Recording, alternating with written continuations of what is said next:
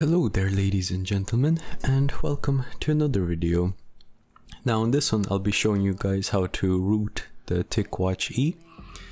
And so you might be wondering, well, why the hell would you actually want to root one of these? Well, you can do like some cool root features. So if I just go into one of my face watches here, as you can see, you can get like the free memory, you can get the storage used, and then you can also view the top commands and all that kind of stuff.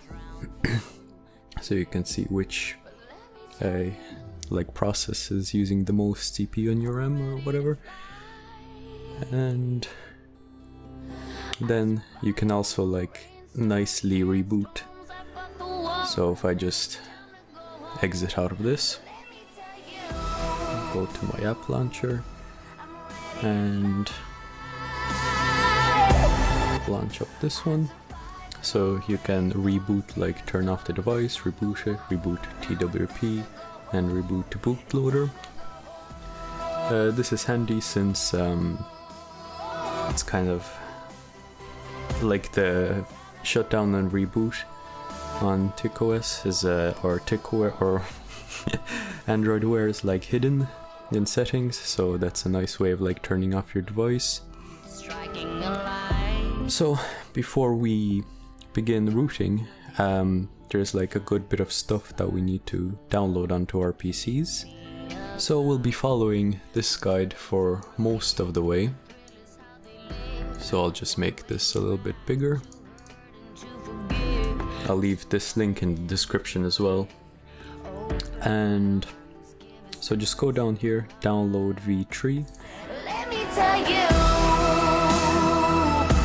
I'm ready to fly. And then, well, before that, we'll actually download platform tools. So search for Android platform tools. This will give us the ADB and fastboot tools. So download the one for Windows and then save it wherever you want. I have it saved here, and then extract it as well, so you get this here. Then go back to here and download the image, direct download, then save it, and I'm going to save it to the platform tools folder, the one that you just extracted, and then rename it as twrp.image, because this is basically twrp. So once that's saved, we can begin. So first thing what you want to do is enable debugging on the watch. So this is found inside your settings, so just scroll down, oops, yeah, settings, and all the way down to developer options. If you don't have this, tap on system, go to about, go to build number, and keep on tapping this. You need to tap it like 5 times or so, and then developer options will appear for you. So there they are. And then just scroll down until you see USB debugging and enable it. Alright, so next thing we want to do is reboot into our bootloader. So on the computer, where you have the platform tools, hold shift on your keyboard and press right click, and then open CMD window here. Or if that doesn't work for you, just copy this path here, open up CMD or whatever terminal you use, and then type in CD and then right click to paste, and there you go. If you type dear, we should see all of our TWRP and all that kind of stuff. I'll zoom in here as well so you guys can see nicely. Next, what I want to do is ADB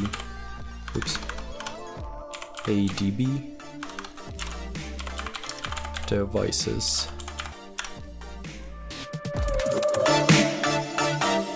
Now on your watch, you should see an allow debugging interface here, so just press OK. So if we go back to the computer, press the up arrow on your keyboard to bring back whatever you typed before, and then you should see here the device is attached. So make sure it's like this. If it says it's unauthorized, just make sure the USB debugging is, you granted the yoke. And now what I want to do is type in ADB or reboot. Oh yeah, also make sure you are plugged in with the charging cable. Yeah, so there we go. This is how the bootloader looks like. And as you can see, I'm already unlocked. But if you are not unlocked, type out fastboot OEM unlock and then press enter, and this will unlock your device. It will also factory reset it, so you'll have to set it up again. So after this is done, after you run the unlock command, run fastboot and then just simply reboot, and this will reboot your watch. From here you'll have to go through the setup again and enable the ADB debugging from the settings again, because we need to have the bootloader unlocked to flash TWRP. Alright, and then here press OK to allow the debugging, and on the computer run ADB reboot bootloader again. So from here we will flash. So just wait for this pop up here, or for this screen here, and then type in fastboot flash recovery and then the TWRP image that you downloaded. So this is the one that I renamed. So flash that. We'll need to download Magisk and all that kind of stuff. So run fastboot reboot. So this will reboot the watch back into the OS. So while that's going on your computer, find Magisk GitHub. So I will give you a link to this as well, but you can just search it like so. And then what you want to do is download the Magisk Manager. Save this APK into your platform tools folder as well. And you'll need to download Magisk, this one here. So this is the zip. Save it to platform tools again. So now inside our platform tools we should have Magisk Manager and the Magisk zip that we'll need to install on the phone basically. Alright, so back to the terminal. Wait for the watch to reboot fully and allow USB debugging again. So we want to install the Magisk APK. So to do that, run ADB install and then followed by Magisk, and you can press tab to autocomplete and make sure it is the Magisk APK. Now I already have it installed, so I won't do this. And then we'll need to copy over the Magisk zip file as well. So do ADB and then push, and we want to push the Magisk, the zip one, and I forgot what it's called. So Magisk 20.4. Yeah, so Magisk and then this and then tap, and it should autocomplete, and we want to push it to SD card. Enter, and there we go. So now we have the Magisk zip on our phone as well as the Magisk manager installed in the phone.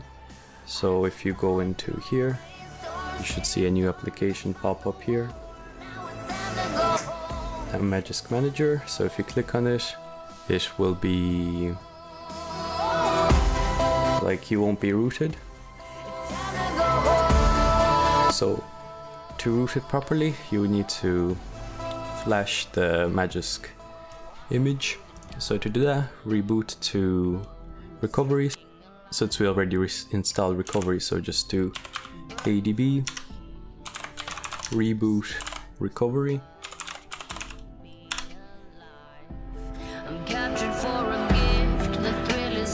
So there we go, we're inside TWP. So now what you want to do is go into install,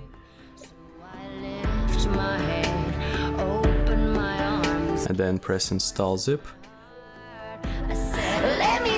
and then find the Magisk zip. So just scroll down, and there we go, we have Magisk 2.04. We'll press on that, and then press the tick mark. Oops, press the tick mark here, like so, and then you want to swipe to confirm.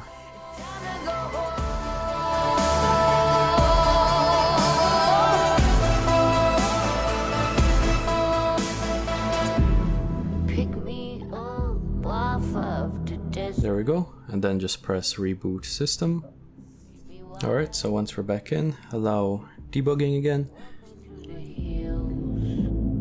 And so wait until the sun shines. If we go into the Magisk manager, haunted hills,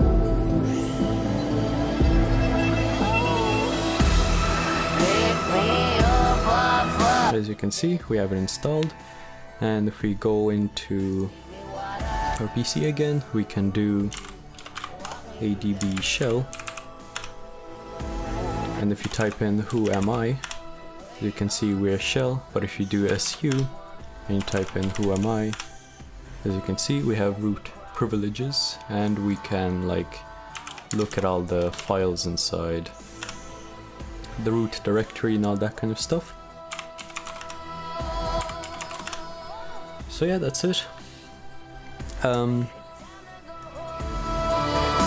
So yeah, I haven't really found like any kind of root apps that you can use, so I just kind of made my own.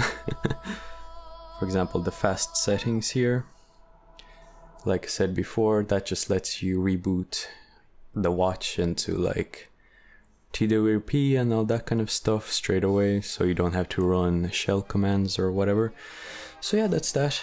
I'll be making another video on this face later on, so stick around for that, so you can like change backgrounds and all that kind of good stuff here as well. So yeah, thanks for watching, and bye bye.